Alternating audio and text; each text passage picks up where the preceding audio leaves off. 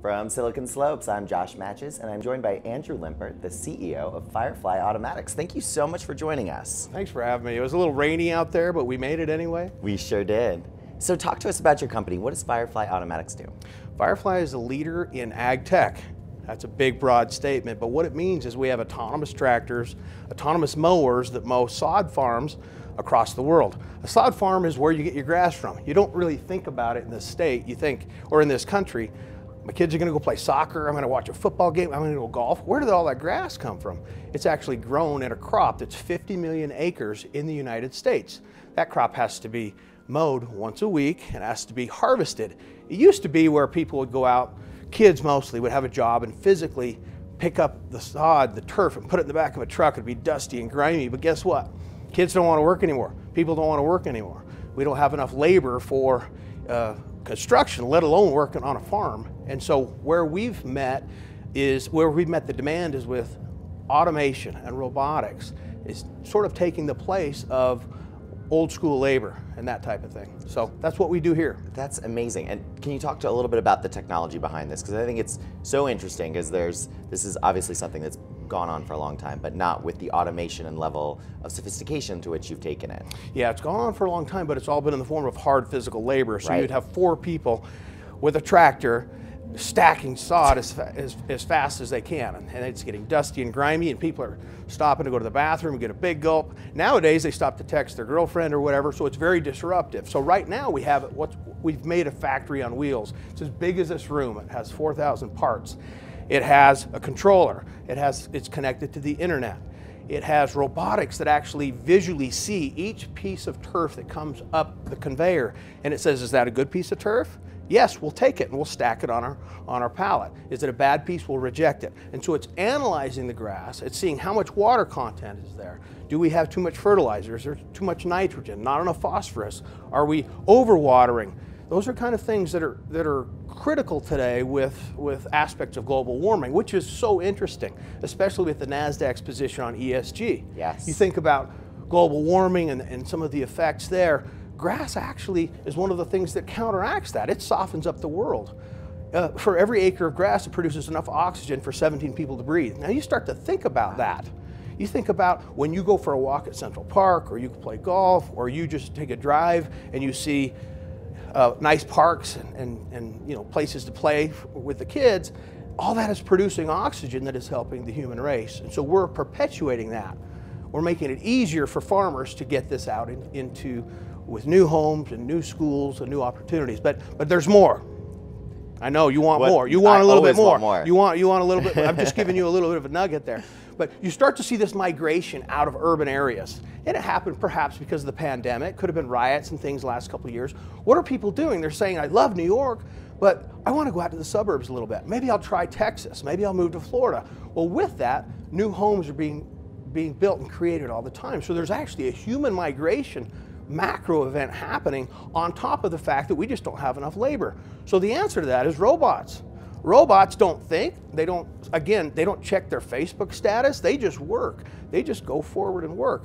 And that's where we're at. We're in an industry that hasn't been disrupted in 30 or 40 years. And so we're very excited to partner with the NVIDIAs and the National Instruments and the Waymos to take their technology and use it to leapfrog 10 and 20 years forward into the future with our basically what we call factory on wheels. Amazing, and it's so necessary right now, especially like you said, with all of these people migrating to the suburbs. So let's talk about your career in entrepreneurship. You have a storied career in entrepreneur. In 2018, Utah Business named you CEO of the Year. Talk to us a little bit about your career history and what led you to this moment. That's a wonderful question. I frankly don't think we have enough time for it, but I'll give you a little bit of color. So I've always been one to think outside the box, maybe an innovator or disruptor. I tend to see things not as they are, but as they can become. That's a scary place to be, because aspiration can be dangerous. Authenticity can be very dangerous. It's very risky to be who you're supposed to be instead of kind of conform to the group. But I think it's a parallel with what Nasdaq's done. You see so many, what I see in your advertising referred to as moonshots. Like chances that are so ridiculous, most people would kill those ideas when they were started. And so I've always tried to think big like that. I was in an oil company before. We had technology that reduced emissions. That was pretty cool. And then I retired. And I thought, well, you know, going to the gym's fine, playing golf all the time is great. But after about a year, you start to go, there's a little more to this. So the founders of Firefly were my next door neighbors in elementary school. Wow. They went to engineering school. They got smart. I went to business school and tried to just figure out how to live off guys like that. And 40 years later, we come back together and they have this idea. We built this technology, and guess what? They sold some. And then they decided, how in the world are we going to build this thing? We don't have any money. No one's believed in us. This is too scary, it's too risky. So I was part of that catalyst to help them get the initial capital together. But more than capital, what they needed was leadership and guidance, because engineers forget that they need to communicate with human beings. They love talking to computers, they love talking to big gulps with Mountain Dew in them, but they forget that we have to pay the bills. And so we started to bring a business discipline to Firefly. So my background's always been investing in young companies, looking for opportunity, and again, the key is seeing things not as they are today, but as they can become. And I think it's a fantastic parallel for Firefly and what we're doing here on the Nasdaq. Absolutely, such a great vision. And your wife Trina is also a very successful entrepreneur. So does it run in the water in Park City? Is that what's going on? It has a little bit to do with that. Now, truth be told, she has a better business degree than I do. And she's a snowboarder, and I'm a skier. And so there's an inherent conflict right there. So she's extremely competitive. In fact, we went fly fishing one time, and she was what's called a fish counter. So some people just go fishing and it's fun, right? All right, we had a great time. We got a little sunshine, some fresh air. No, she's at 17, how many do you have? And I'm over there just trying to figure out how to get the fly out of the tree. And I'm like, I caught 2.5, you know? But so she's super competitive.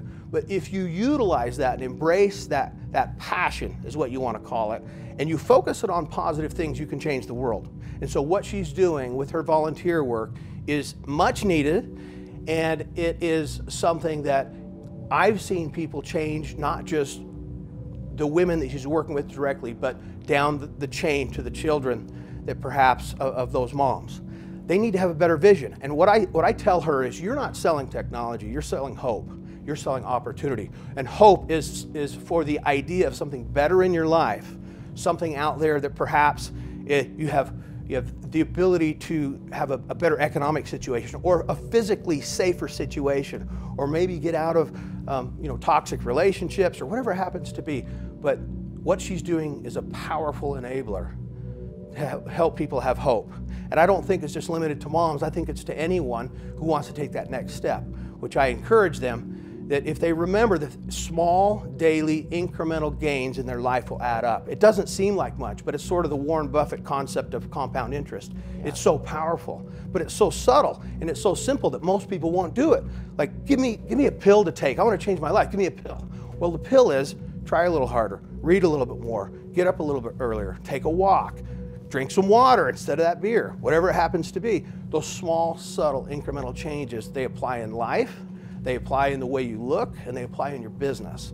And so I think that's the message that Trina's sharing is, have hope for a better future, but don't just sit around and hope. Let's get doing something about it. Yeah. And I think that's very similar to what we do at Firefly. We take big chances, huge chances. We're going to be one of the first companies in the world to drive revenue from autonomy.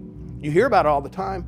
Tesla's always pushing autonomy. But think about autonomy in a private farm. We have to mow 1,000 acres of grass every week. It's the most boring, repetitive, non-cool thing you can think of. You know? I mean, it's a perfect place for a robot, a nameless robot. Number 207, go over and mow that field again, you know, and we'll come and change your fuel tomorrow, whatever it happens to be. So what's so exciting about what Firefly is doing is we're in a niche that's a blue ocean. Nobody's fighting over it. Nobody cares about it. It's sort of a throwaway, but it's allowing us to get a critical mass that one day these big companies, and I don't need to list them because you know who they are, they're going to go, wait a minute.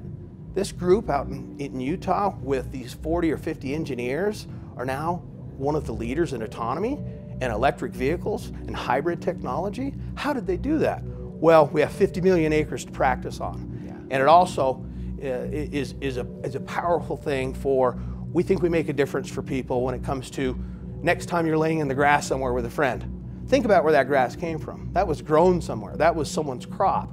and at the same time that's producing oxygen for you. So that's our way of contributing to the mission of ESG, for what Nasdaq stands so much for.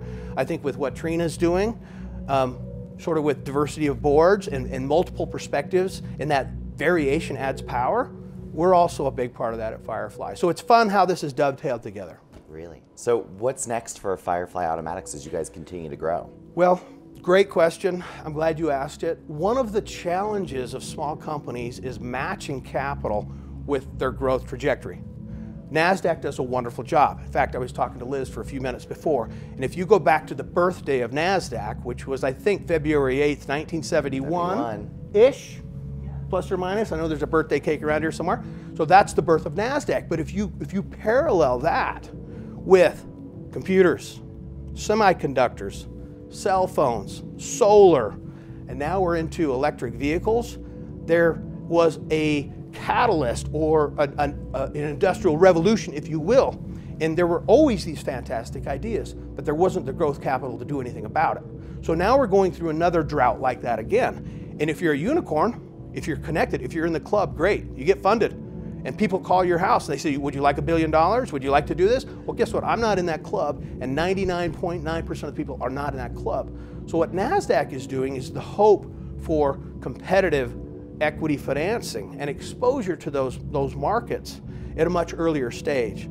So for Firefly, we're in the midst of preparing for what would be a listing on Nasdaq, where we would raise capital with like-minded partners, people that have a vision of ag tech being sexy, okay? That autonomous driving is cool, that EV helps save the world. All those types of things where labor is a real risk or a real problem. And so that's something we've been working on. We're preparing our board of directors and getting our committees in place. And that's the next natural step for us, is to get the capital to then hit the next part of the growth curve for our company. So over the next year to 18 months, I would expect that you would probably hear something.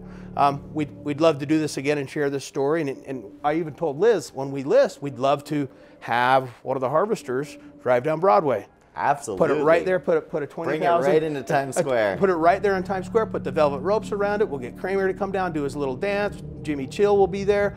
Maybe we'll get one of the Nigerian brothers, and we'll go, this is the future. You don't even know it. And this is a joke that I often leave people with.